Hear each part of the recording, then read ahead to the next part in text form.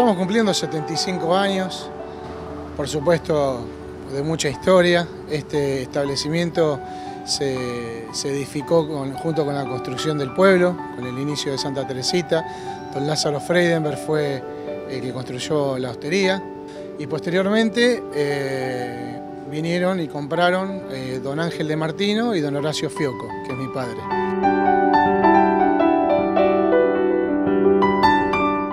Estamos cargados de historias muy fuertes, muy lindas, que van a quedar siempre grabadas en nosotros. Historias propias de nuestras familias, con don Ángel, con Generosa, con Horacio y Ailén. Realmente es digno de reconocer y nos enorgullece realmente haber compartido con estas personas tan grandes, no solo por la hostería, sino también por la ciudad.